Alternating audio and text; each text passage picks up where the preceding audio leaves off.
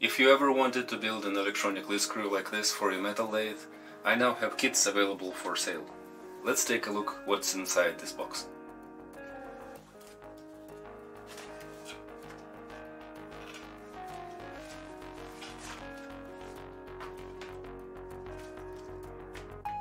On-off switch, brightness potentiometer, nano microcontroller, plastic front panel with embossed buttons and adhesive back.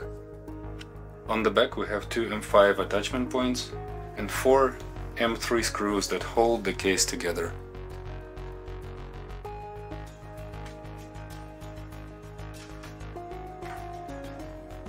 Now you can see the back of the main PCB. The terminals aren't attached yet, they need to be soldered, and there are two more M3 bolts holding the main PCB in place.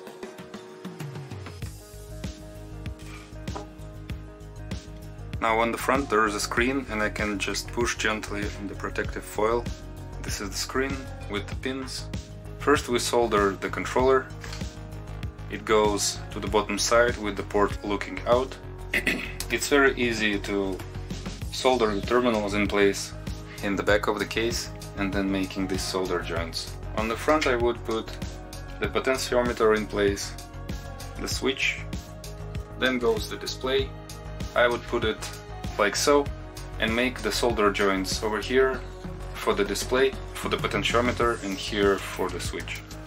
And so here is how the main board looks when it's fully soldered together. The screen, the controller, terminals, on-off switch, potentiometer. All that's left is to insert it back into the case, click it in. Now we just slide on the rear panel. Notice it's a little tricky to get this USB port to line up.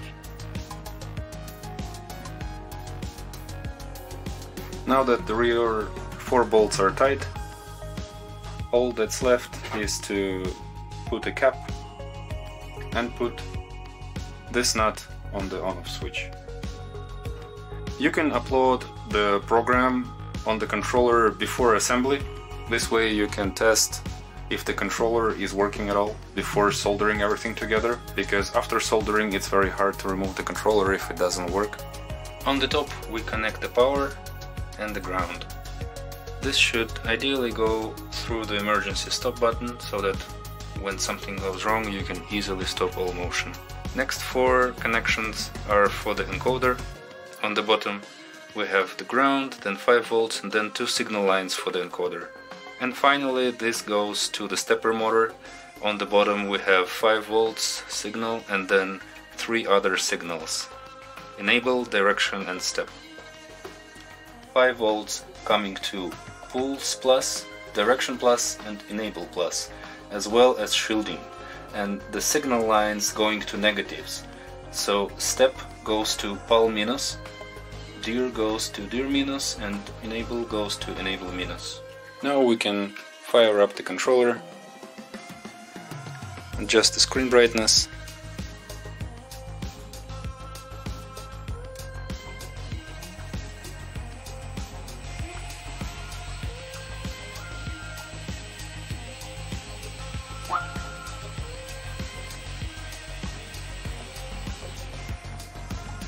Yep, it's working well.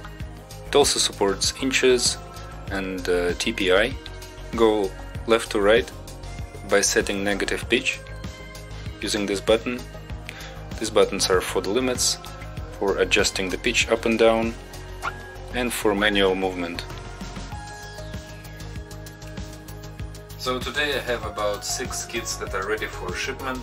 I have 4 more in the works, and in terms of components, for some I have pretty good stock, 50-70 kits. For others, for example PCBs, I still need to order more and it will take some weeks for those components to arrive. The price of one kit is €90 or a little less than $100 with free delivery. I am currently shipping to 7 countries. Thank you for your support that allowed me to get to this point. Please let me know what you think. Thanks for watching and see you next time.